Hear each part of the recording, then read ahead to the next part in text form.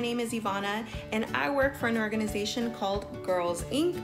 We inspire all girls to be strong, smart, and bold, and today we are bringing you a pretty bold and fun game that you can make at home with simple materials that you may already have, and if you don't have the exact materials that I'm using, you can substitute with things that you have at home. So stay tuned and watch us and see how you can play this game. So for today's video and for today's game, we're going to need some paper plates. Mine are pretty thin, so I have 4 of them, 2 for each paddle right here. Then I also have some tape. It could be any tape. I just happen to have this pretty duct tape that I bought at Dollar Tree a really long time ago, so some tape. I have 2 popsicle sticks. Again, if you do not have popsicle sticks, you can use maybe recycled popsicle sticks from a popsicle that you already ate and collect 2 of them, and these are going to help because ultimately what we're making is a balloon game that has paddles, so kind of like a paddle balloon game. So we need 2, 1 per paddle. So I have these 2.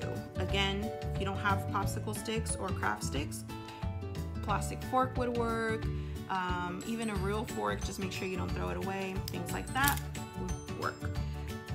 You also need some scissors, and that's to cut the tape to make it easier. If you don't have scissors, and that's totally fine. And then for my ball, instead of playing paddle ball, I'm going to be using balloons. Now if you don't have balloons, you can try it with a ball. The paper plate might be too flimsy for that, but you can trade that for something different. Maybe you have a box that you can cut up and use as a paddle. That could be a little stronger and can totally hit a ball. But I have balloons. You can also, put a paper ball and crumble it up and use that as your ball, or foil. So there's so many possibilities. But for me, it's a balloon, tape, craft sticks, and 4 paper plates. Again, if I wanted to make this really cool, I would totally decorate that. But I think that I'm gonna make mine just plain. So because I have 2 paper plates, I want to make sure that those stick together. It's just basically reinforcing my paddle. Well, these are pretty thin. If you have the thicker paper plates, you probably don't even have to reinforce them. Then I'm gonna use some of my tape.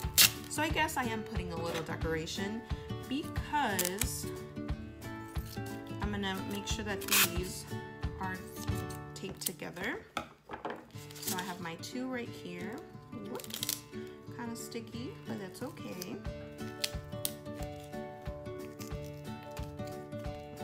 Kind of get rid of that one, but make sure that I use this one. Okay, so we have it on one side.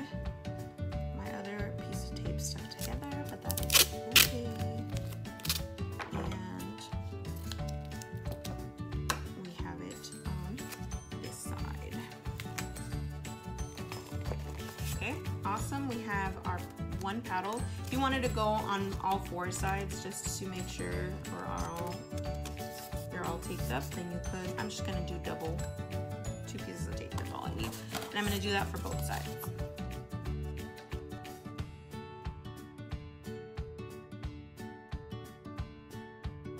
Okay, so now we're gonna tape our craft sticks to the back.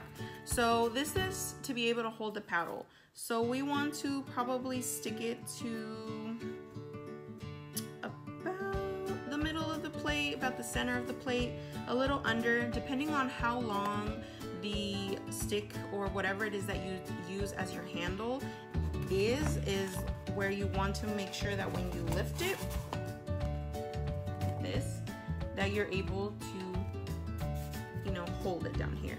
So I'm gonna tape it to the inside of the plate so I have more of a flat surface in the back. So again, depending on what you use, maybe you have a different type of paper plate, maybe you're using cardboard, so you would kind of change that around. I think that if you were using like a box that you cut up, you wouldn't really need to worry about a side because both sides would probably be pretty flat. And I'm gonna tape my paddle, and I'm going to do 1 more piece of tape back here because I don't want to be able to go like this and then my paddle one sticks from here. So I'm gonna just do 2 pieces, I would say. The next one does not have to be so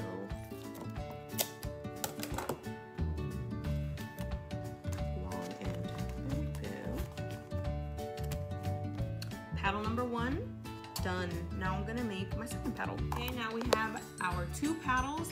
Now we're just gonna blow our balloon and we're ready to play.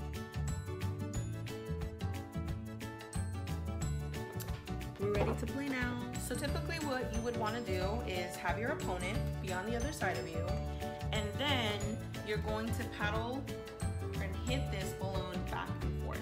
So if you wanted to join, or if you had more people that wanted to join, just make more paddles. And if you wanted to add another balloon and you had an extra one, you add an extra one.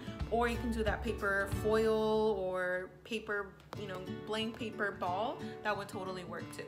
So this is kind of how it would work. I'm gonna show you, I don't have an opponent right now, but you know, I think it would work right now. And it works! So now you have your own game with materials. Just before I end this, I also want to let you know that Girls Inc. is putting out some virtual programming for girls in Santa Paula. It's called Girls Club, and it's a virtual summer program experience for girls ages 9 to 14.